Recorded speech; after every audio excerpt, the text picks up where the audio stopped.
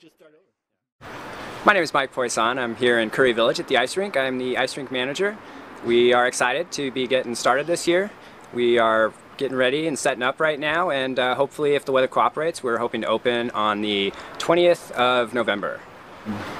So far this year, we've got new boards and kick plates, and we're kind of excited to get going. We're happy to offer soft series skates. This is our second season having those. We've also got hockey skates for the people who prefer not to have a toe pick. The Curry Ice Rink has been here since the 1920s. People have been skating in the valley for about 75 years now.